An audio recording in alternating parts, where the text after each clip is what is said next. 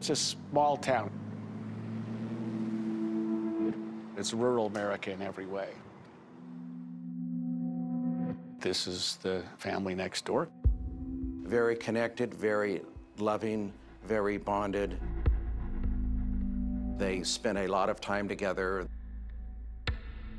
With a happy American couple.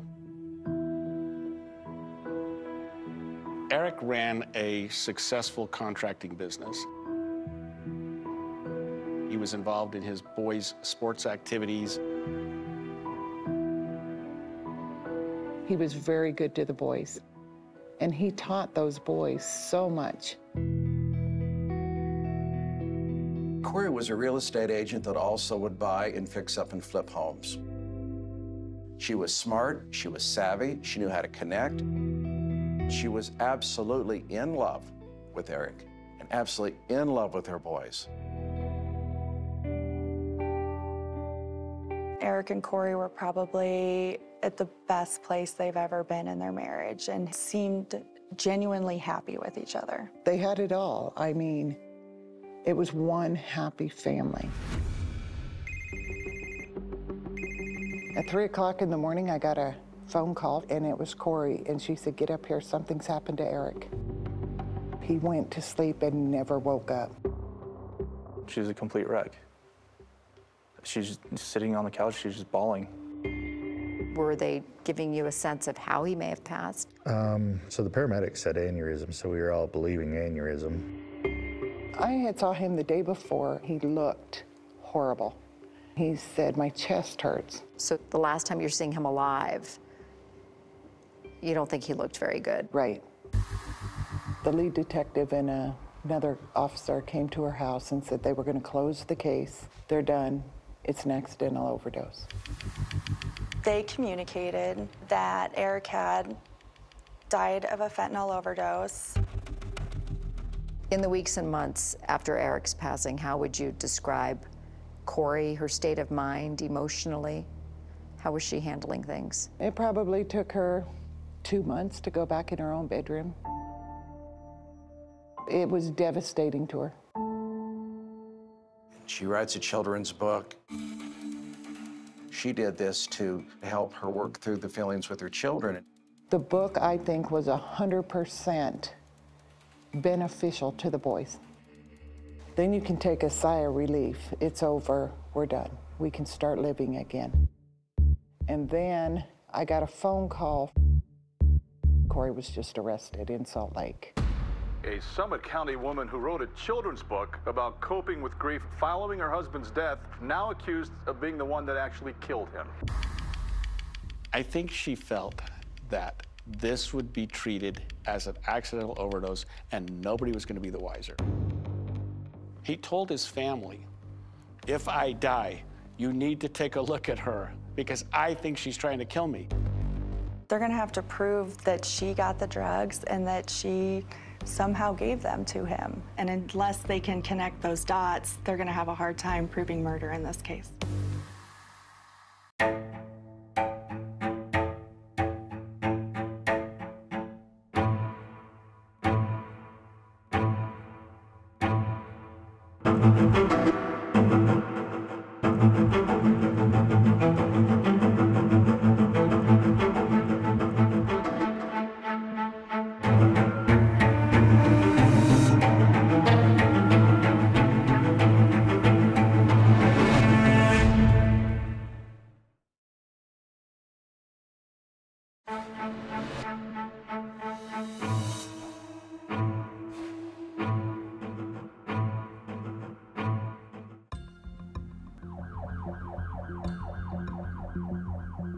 In the early morning hours of March 4th, 2022,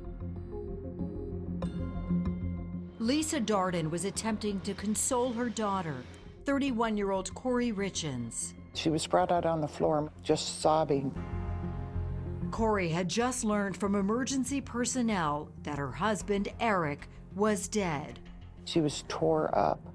Her brothers, Ronnie and DJ, were also there. She was a complete wreck. I just started crying. According to Lisa, that night, Kouri had poured Eric a drink to celebrate a new opportunity at her real estate business. the purchase of this mansion. She told me she made him a Moscow Mule. That's a drink made with vodka and ginger beer. She said they went to bed about 9:15. She went and laid with Ash. Ashton, the 9-year-old, has always had major nightmares. And when she went back to get in her bed, he was cold. She went to push on him and he didn't respond. It was after 3 a.m. and Lisa says Kouri immediately called 911 and at the dispatcher's instructions performed CPR. When first responders arrived, they started working on Eric, but it was too late. It's just unbelievable. You're in shock that something like that, could happen. It was those first responders who initially suspected Eric had died of an aneurysm. The father of 3 young sons was just 39. How were the boys? Did the boys know what was happening? They knew something was happening, and they could see the ambulances and cops coming in. Very distraught. They all just sat there on the couch and just cried together.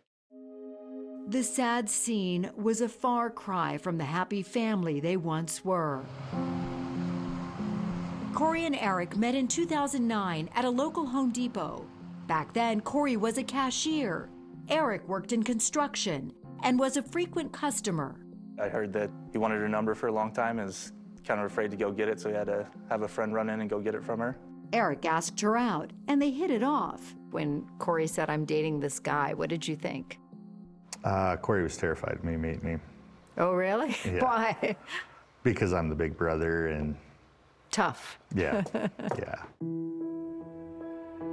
But DJ and Ronnie say Eric fit right in. I thought he was a great guy. In 2013, Kouri and Eric got married and had the boys. First Carter, then Ashton, and finally Weston. Lisa says fatherhood came easily to Eric. He taught those boys so much. They idolized their father, and he idolized the boys as well. Kouri's family got to know the Richins, including Eric's 2 sisters, Katie and Amy. They'd come up for birthdays here and there, and we're all very friendly. Eventually, Eric started a stonemasonry business, and Kouri started her own real estate company, buying houses, fixing them up, and selling them for profit. Greg Hall was her marketing director and good friend. Kouri had something that a lot of people don't. A lot of times you find an individual that is intelligent, but no common sense, or common sense and no intelligence. She had both. She was a brilliant young lady. How many houses would she have on average that she was working on or trying to flip? At one time, Yeah. I would say on average 3. So it was kind of a constant rotation Yes. of buying a home, fixing it up, selling it. Yes. And Eric's business continued to flourish. They both lived very well, and they both bought and spent what they wanted. In their spare time, Eric loved to hunt, and together they traveled the world. It sounds like on the surface, Eric and Kouri seemed to have it all. Would you say that was so, I would Lisa? say that, yes. I don't know that I can even begin to overstate how close this family was. This was a huge loss. Greg Skortis is the spokesman for Eric's family. He was this beautiful son and brother, and to have that taken away from you, I can't imagine much worse than that. Not long after Eric's funeral, an autopsy revealed the cause of his death. It wasn't an aneurysm. It was a lethal dose of fentanyl. Fentanyl is many, many times more potent than oxys and the other pain medications that we typically use. It's a very dangerous drug. But how did fentanyl get into Eric's system? Kouri's family believes his recreational drug use could be to blame. Nearly every day, they say, Eric would take a gummy with THC, the psychoactive ingredient in marijuana. It was always just to relax at the end of the day. And according to Ronnie, Eric did not always get the gummies from reputable sources. Just about every trip that I had been on with him, he'd buy just from someone off the street. Lisa says Eric also sometimes took pain pills. Hey, do you have any pain pills? Hey, can you call and hook me up? He certainly wasn't an opioid or an illegal drug user. Kouri's family thinks Eric had taken something he didn't know was laced with fentanyl, and that his death was a tragic accident. Eric's family strongly disputes this claim. He didn't die of a self-inflicted drug overdose. Eric's family wondered if Kouri may have been involved. They said, this doesn't smell right. No question the family thought that right from the beginning.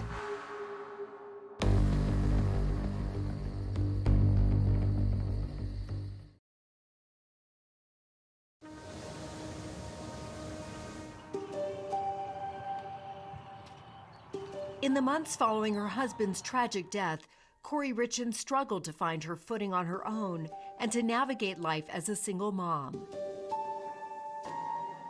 Kouri was still completely distraught. Even now, she's never had time to grieve. She's doing her best to move on. She didn't know of a way of doing that. Kouri's brother, Ronnie, says it was also hard for the couple's 3 young sons. The boys, it's still hard for them. They lashed out a little bit because they couldn't quite understand what was going on.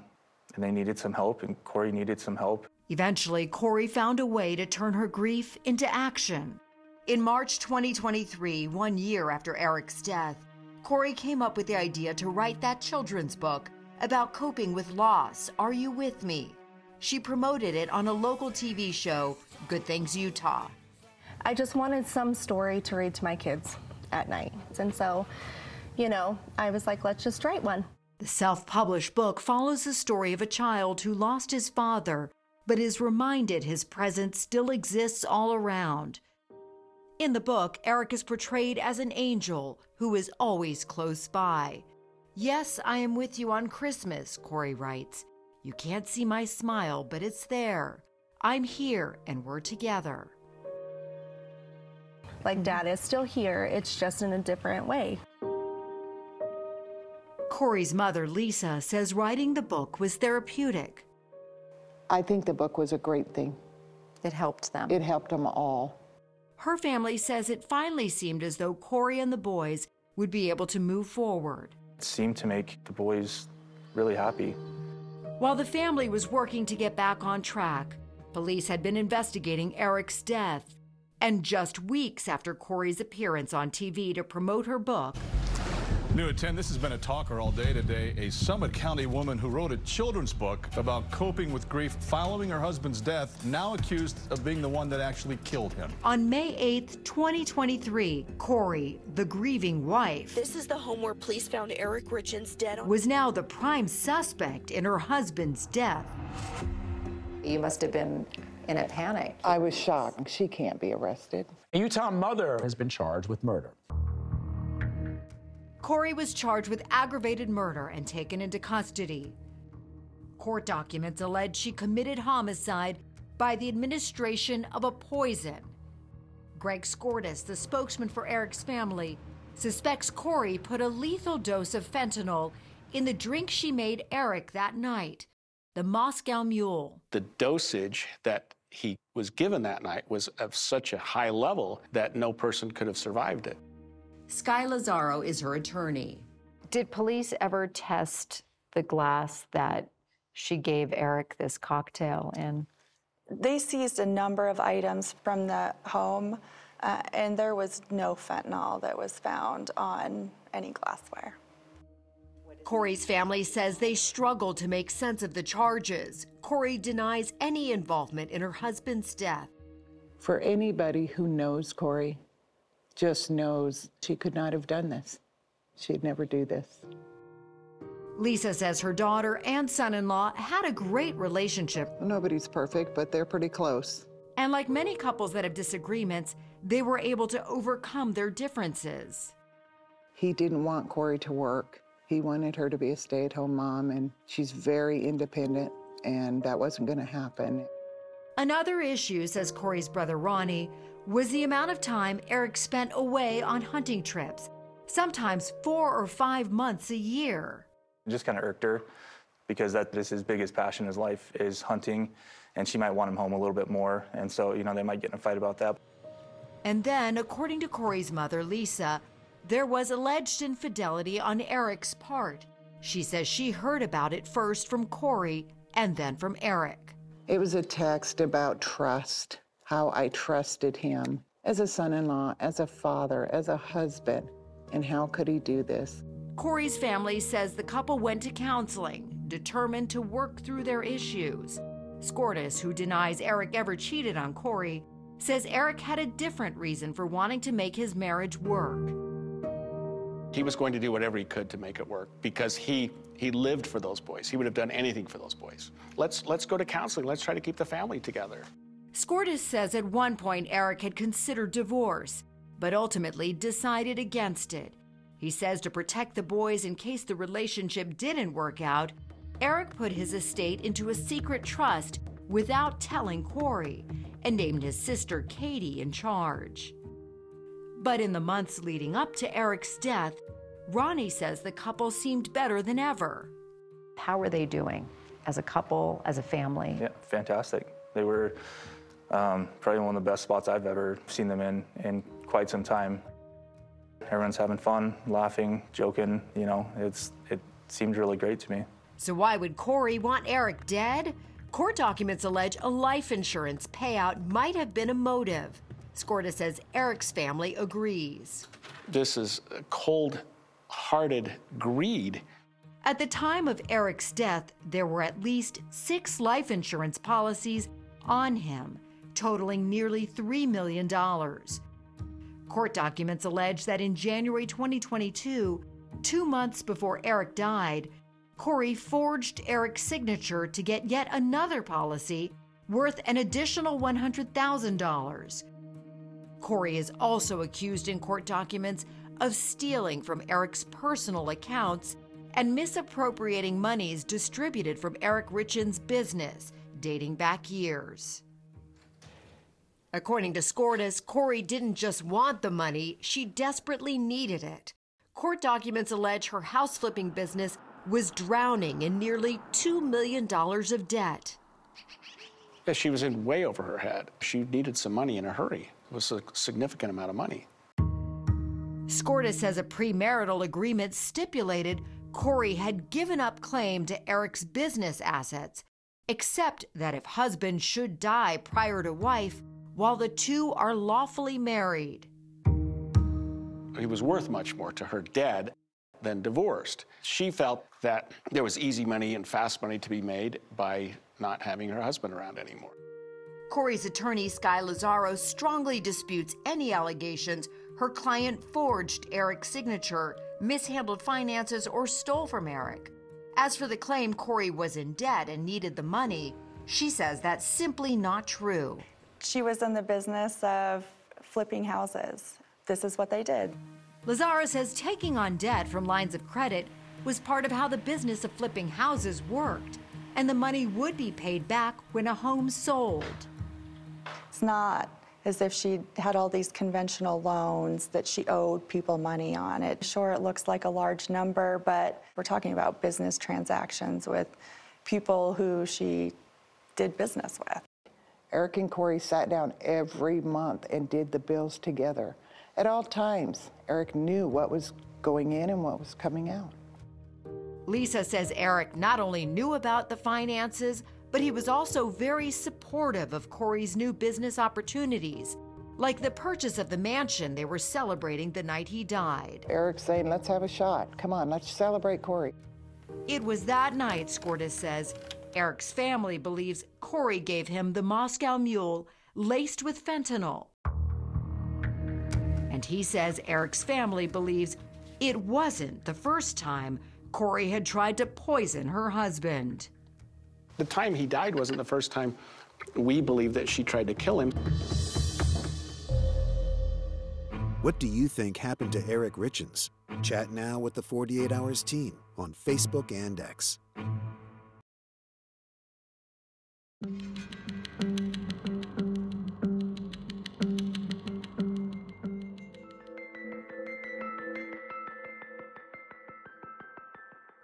Just outside Salt Lake City, in the shadow of Utah's Wasatch Mountains, home to famed ski resorts, including Park City, is the property that Kouri Richins was planning on flipping the deal she and Eric were celebrating the night he died, says her attorney, Sky Lazaro. It's a decently good-sized home. Lazaro showed us the nearly 10-acre estate. Where are we? Give us a sense of why this is significant real estate. So this is the Heber Valley. Right over the hill is Park City, all the major ski areas. And then to the right is Deer Creek Reservoir. So this really sits between major recreational areas. It looks ginormous. It's massive. The 20,000 square foot mansion and its 4,000 square foot guest house were originally built in 2017, but never finished. The project was abandoned for 2 years until Kouri discovered it. I think this was kind of her dream when she got into this idea of flipping houses, was to be able to do properties like this. Lazaro says Kouri used financing from a group of investors to make an offer on the house for $3.9 million. The plan was to develop this, turn it into a recreational hotspot, given this is probably one of the most beautiful places in the world, and hopefully sell it at a profit. How much did she think she could make off of this house? Her and Eric sat down with an accountant one time, and he said, if you can get it done and stay under budget, you could walk away with $12 million. Wow. That's a big turn. Yeah. Yes. From 3.9 to 12 million. Yes. There was a lot of excitement. I remember how excited she was. Greg Hall worked with Kouri. He says it was a solid investment. It would have been a real easy flip. They wouldn't have had to sit on that for long. As far as you know, Eric was on board with this plan. 100%. But that's not what Eric's family remembers, says their spokesman, Greg Skordas. I don't think he was ever in favor of that. He was on board with supporting his wife. That doesn't mean he agreed with it. In fact, the house is mentioned in this legal filing containing notes from an investigator who interviewed Eric's family after his death. They said Eric and his wife were arguing about buying the property. And that wasn't all Eric's family told investigators. According to that same filing, they made numerous allegations against Kouri, including that they suspected his wife had something to do with his death. They advised he warned them that if anything happened to him, she was to blame. They also told investigators they believe Kouri had tried to poison Eric before on 2 separate occasions.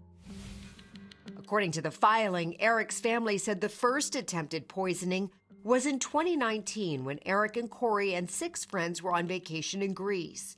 They said Eric became violently ill after Kouri gave him a drink.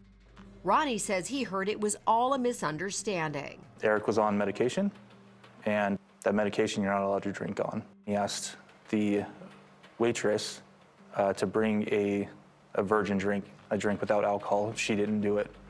It made him very, very sick. Kouri called his doctor, figured out what to do, and later that night he was back and fine. Everyone that was there will tell you the exact same thing. According to that same filing, the second time Eric's family said Kouri tried to poison Eric was the month before Eric died on Valentine's Day 2022. They said his wife brought him a sandwich, which after one bite, Eric broke into hives and couldn't breathe. Kouri's family denies she ever tried to poison him. They ordered a sandwich, and the sandwich was bad.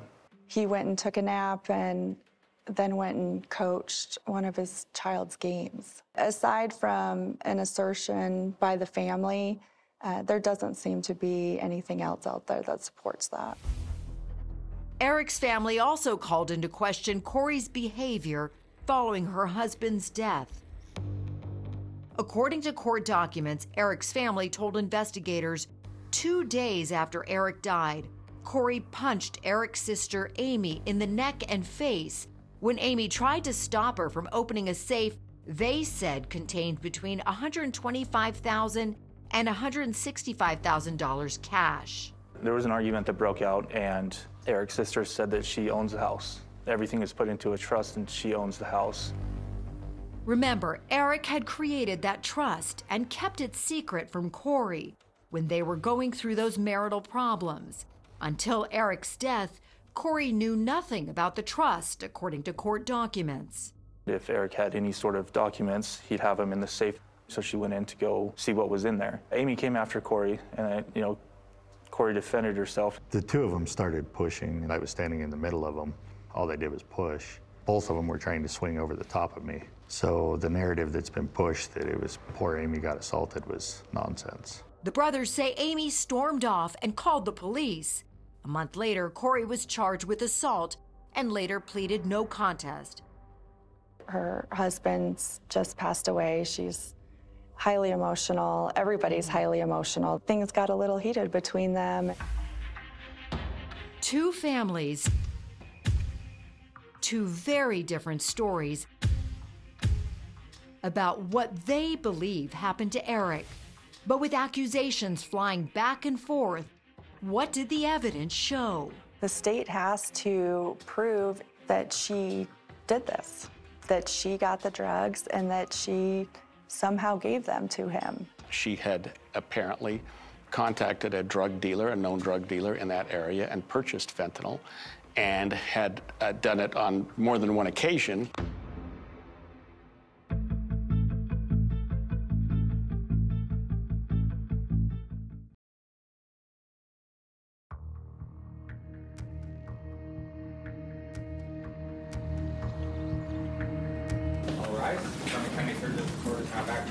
Have a seat, please. In June 2023, Kouri Richins appeared in court before Judge Richard Mrazek for a bond hearing. The issue before the court is whether defendant Kouri Richins should continue to be held without bail during the pretrial period.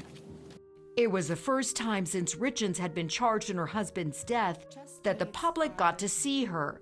And for the entire 4-hour hearing, she sat in handcuffs next to her attorney, Sky Lazaro. I cannot imagine how difficult it was for Kouri to sit there and listen to everything that was talked about at that hearing. To convince the judge why Richins should not be released, prosecutors Patricia Cassell, we have 3 witnesses. Brad Bloodworth, Detective, what was the sheriff's office? and Joseph Hill presented evidence and called witnesses to make their case Richins had poisoned her husband. It had all the elements of a mini trial. In order for the judge to make a determination to detain someone at a bail hearing, the state has to prove substantial evidence.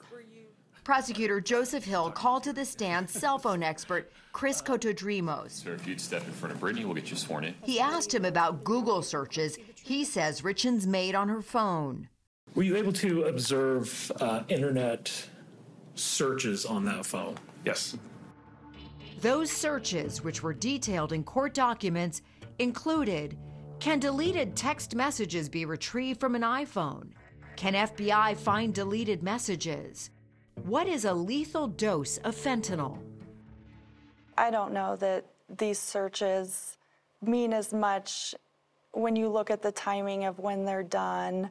Lazaro says there's an innocent explanation. Those searches were conducted after Eric's death. I think it's more to answer questions relating to what she was being accused of. The state also called to the stand the lead investigator on the case, Detective Jeff O'Driscoll. I was assigned to be the lead detective in this case in April of this year. Prosecutor Bloodworth questioned Detective O'Driscoll about where Richins may have gotten fentanyl. He specifically asked about an interview the detective conducted with Carmen Lauber, who said she worked for Richins. She's referred to as CL. CL is an associate of the defendant. She cleaned houses for the defendant's business, as well as her personal home at times. Detective O'Driscoll said CL had a criminal history with drugs. At the time of their interview, she was on probation for multiple drug distribution charges, according to court records. She has not been charged in connection with Eric's death.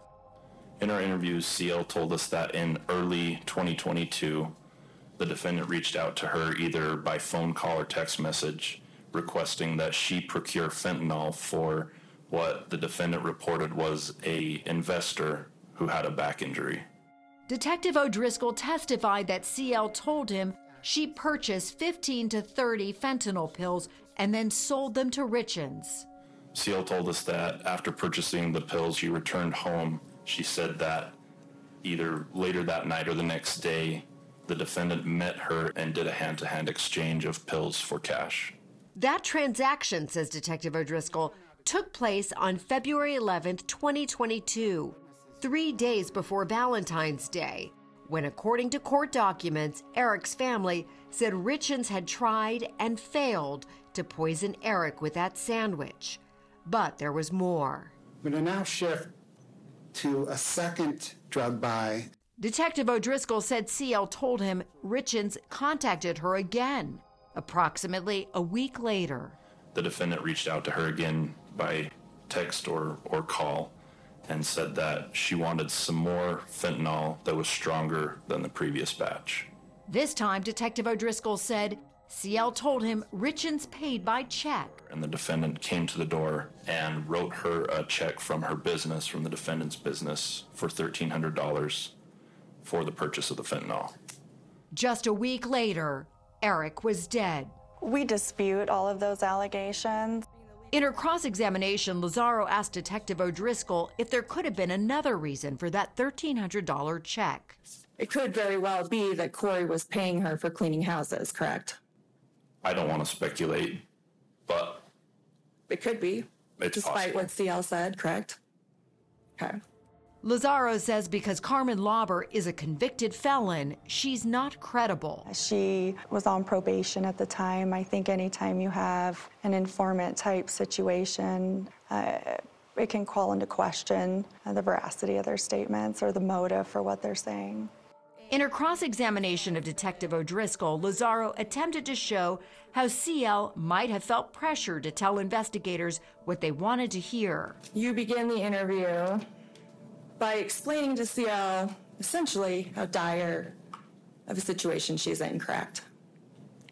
I don't have the interview memorized, but I know we talked about that, yes. Okay, well, you told her that she was on probation to drug court for 4 first-degree felonies, correct? Correct. You essentially tell her that she has the potential of doing a considerable amount of state and federal prison time, potentially. Yes, this is a common tactic in law enforcement to be able to leverage charges for information.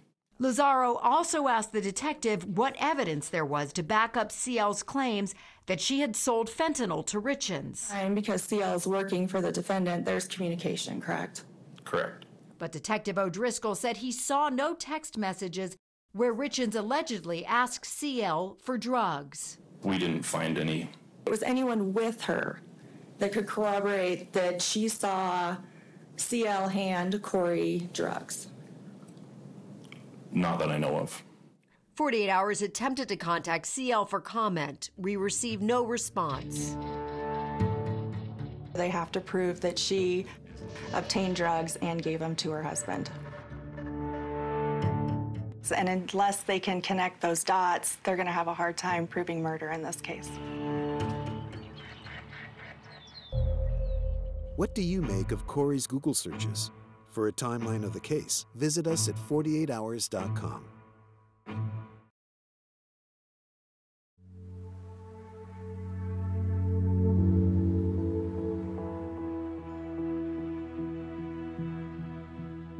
As Kouri Richins' bond hearing came to a close, her attorney, Sky Lazaro, was hopeful her client would be granted bail.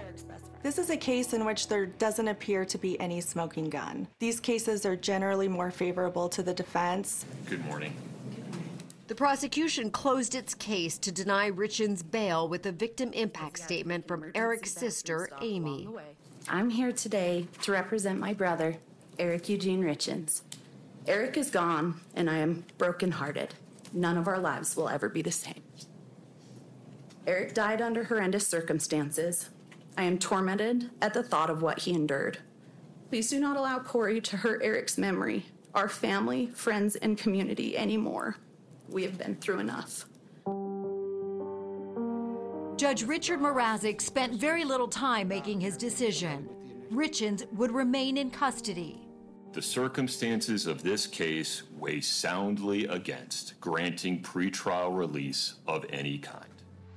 Richins' family was disappointed. They say her time in jail, while waiting for her trial, has taken its toll.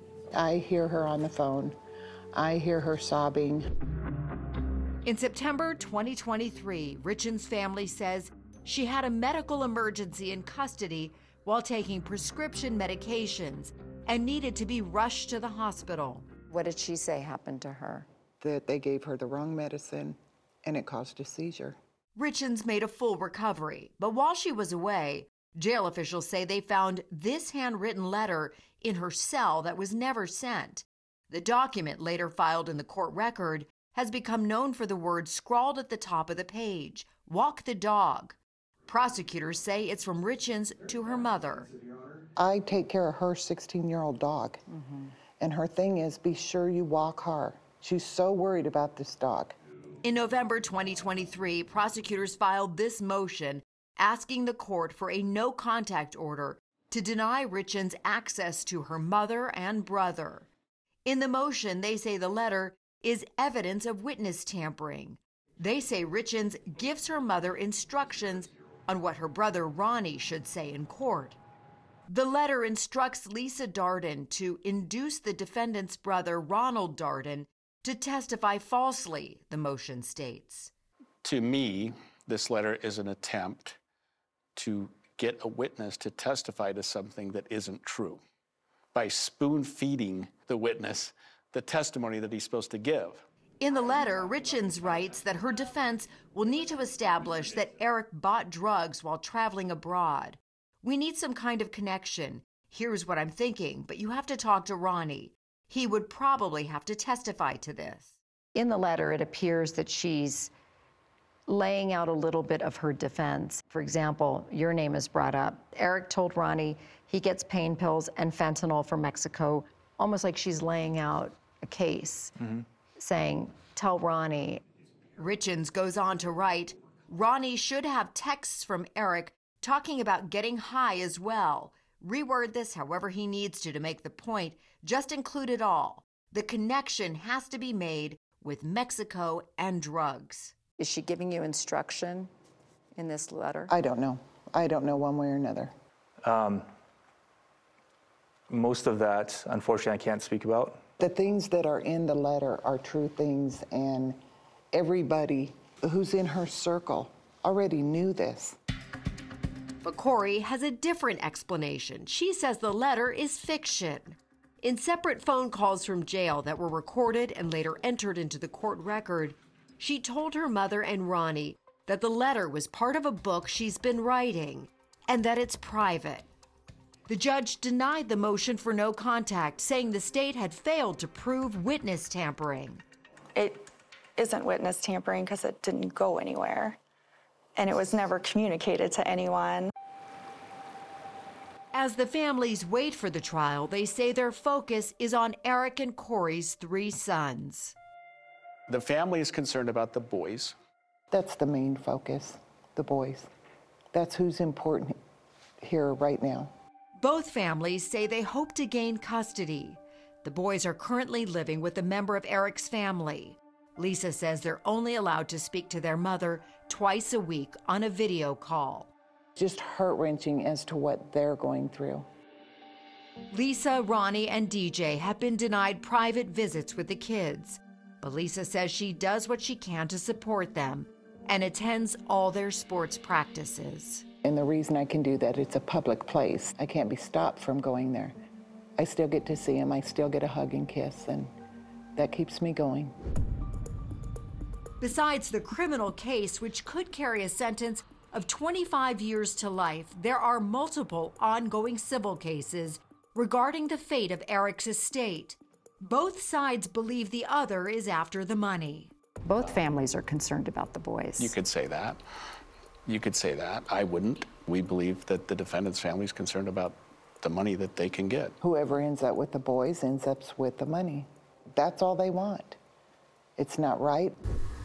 Until that's resolved, both families are waiting for the trial to start and are hoping for a verdict that delivers their version of justice. What is the family doing to stay strong now? You know, the family has the family. They have each other. They feel like the state has put together a good case, and they're going to stay united and support each other no matter what happens in this case. She's innocent. She's been thrown in jail over something that she hasn't committed. Are you both confident that Kouri will be found not guilty, Lisa? I am, 100%. 100%. She'll be out.